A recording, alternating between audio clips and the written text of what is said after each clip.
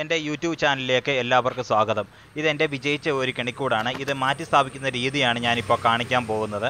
ഇത് 7 മാസം കൊണ്ടാണ് ഈ കൂട് വിജയിച്ചത്. ഈ കെണിക്കൂട് ആദ്യം ഞാൻ സ്ഥാപിച്ചപ്പോൾ 1 മീറ്റർ നീളത്തിലാണ് ട്യൂബ് നീളം കൂട്ടിയാണ് ഇട്ടിരിക്കുന്നത്. എന്നിട്ട് 4 മാസമായിട്ട് ഈ കെണിക്കൂട് വിജയിക്കാത്തതിനെ തുടർന്ന് പിന്നീട് ഞാൻ ഇതിൻ്റെ ട്യൂബ് കട്ട് ചെയ്തു നീളം കുറയ്ക്കുകയും ഒപ്പം കറുത്ത ടേപ്പ് ചുറ്റി പ്രകാശം കടക്കാത്ത രീതിയിലാക്കുകയും ചെയ്തു. അതിനുശേഷം 2 മാസത്തോടെ കഴിഞ്ഞപ്പോഴാണ് ഈ കൂട് പെട്ടെന്ന് വിജയിച്ചതായി കണ്ടത്. കൂട് വിജയിച്ചോ ഇല്ലയോ എന്ന് തുറന്നു കാണിക്കുന്ന ഭാഗം ഇതിനു മുമ്പ് ഞാൻ പോസ്റ്റ് ചെയ്തിരുന്നു. ഇത് വീണ്ടും ഒന്നുകൂടെ ഞാൻ കാണിക്കുകയാണ് നിങ്ങൾക്ക് വേണ്ടി.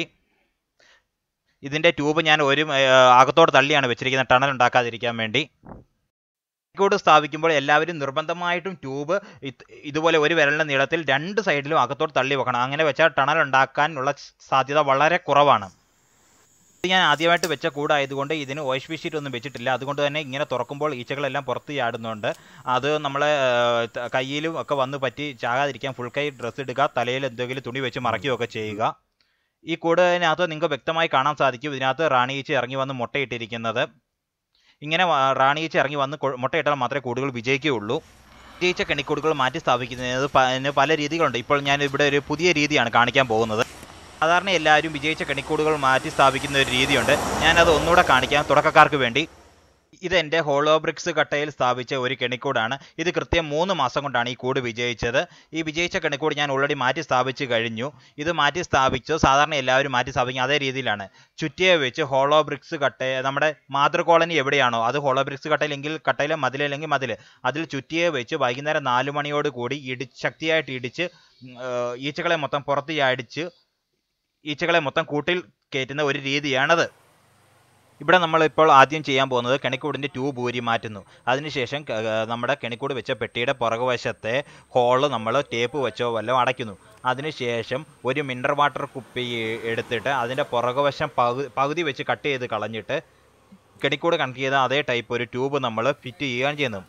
നമ്മൾ ഇവിടെ ഈ പരിപാടി ചെയ്യുന്നത് രാവിലെയാണ്. സാധാരണ നമ്മൾ ഇഷ്ടികയിൽ ചുറ്റിക വെച്ച് ഇടിച്ച് ഈച്ചയെ പുറത്ത് അടിക്കുന്ന പരിപാടി ചെയ്യുന്നത് വൈകുന്നേരം 4 മണിയോട് കൂടിയാണ്.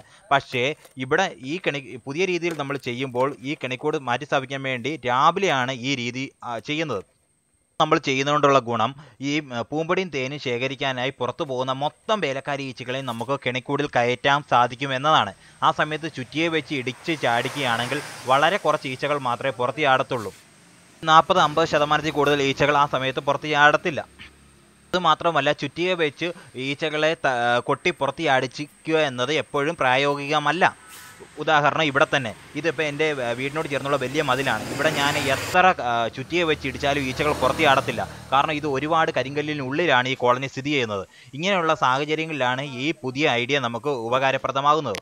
ഇങ്ങനെ രാവിലെ തന്നെ നമ്മൾ ട്യൂബ് കണക്ട് ചെയ്ത് ഇടുകയാണെങ്കിൽ മൊത്തം ഈച്ചകൾ പുറത്ത് ചാടുകയും ആ ഈച്ചകൾക്കൊന്നും തിരിച്ച് കയറാൻ സാധിക്കാതെ കെണിക്കൂടിൽ കയറുകയും ചെയ്യും. അങ്ങനെ കെണിക്കൂട് നല്ല സ്ട്രോങ് ഒരു കോളനിയാക്കി മാറ്റാൻ നമുക്ക് സാധിക്കും. ഈച്ചകൾ മൊത്തം കയറിയതിന് ശേഷം രാത്രിയിൽ ആണ് നമ്മൾ ഈ കൂട് ഇവിടുന്ന് മാറ്റി സ്ഥാപിക്കുന്നത്. ഇവിടെ കുപ്പി ഉപയോഗിച്ചുള്ള ഈ വിദ്യ നമ്മൾ ഉപയോഗിക്കുമ്പോൾ വരുന്ന ഒരു ദോഷം, നമ്മുടെ മാതൃ കോളനിയിലെ 90% ഈച്ചകളെ നമ്മൾ കെണിക്കൂട് ആക്കുന്നതിലൂടെ ചിലപ്പോൾ ആ മാതൃ കോളനി നശിച്ചു പോകാൻ ചാൻസ് കൂടുതലാണ്. ആ സമയത്ത് നമ്മൾ ചുറ്റിയെ വെച്ച് ഇടിച്ച് ഈച്ചകളെ പുറത്ത് ചാടിക്കുകയാണെങ്കിൽ 50% ഈച്ചകളെ നമുക്ക് കിട്ടുന്നുള്ളൂ. തിരിച്ച് 50% ഈച്ചകൾ മാതൃ കോളനി നിലനിൽക്കുന്നതിനാൽ ആ കോളനി അവിടെ തന്നെ നിലനിൽക്കാൻ ചാൻസ് കൂടുതലാണ്. ഇത് ഞാൻ കെണിക്കൂട് മാറ്റി സ്ഥാപിച്ചിരിക്കുന്ന ആണ് ഈ കാണിക്കുന്നത്. ഇത് മാറ്റി സ്ഥാപിച്ചിരിക്കുന്നത് എൻ്റെ വീടിന് മുന്നിലായിരുന്നു. കൂടെ നേരെ വീടിൻ്റെ പുറകെ വശത്തെ ഒരു ബാത്റൂമിൻ്റെ സൈഡിലായിട്ടാണ് ഞാൻ ഇത് മാറ്റി സ്ഥാപിച്ചിരിക്കുന്നത്. ഇത് ചൂടടിക്കുന്ന ഏരിയ ആയതിനാൽ ഞാൻ പോളിത്തീൻ ഫോം ഷീറ്റ്, വെള്ള പോളിത്തീൻ ഫോം ഷീറ്റാണ് ചുറ്റിയിരിക്കുന്നത്. ഒരു സേഫ്റ്റിക്ക് ചുറ്റിയെന്നേ ഉള്ളൂ. ഇത് തൽക്കാലത്തേക്ക് മാത്രമാണ്. ഈ സീസണിലെ തേൻ എടുക്കുന്നതോടെ ഞാൻ ഈ പെട്ടി മാറ്റി നല്ലൊരു കട്ടിയുള്ള പെട്ടിയിലോട്ട് ഈച്ചകളെ മൊത്തത്തിൽ മാറ്റുന്നതായിരിക്കും.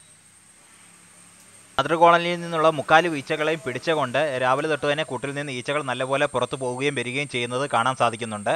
വ്യക്തമായി നോക്കിയാൽ കാണാം, നല്ല ആക്ടിവിറ്റീസ് ഉണ്ട്. ഈ കൂടിന് നല്ല ഒരു സ്ട്രോങ് കോളനി തന്നെ എനിക്ക് കിട്ടിയിരിക്കുന്നത്.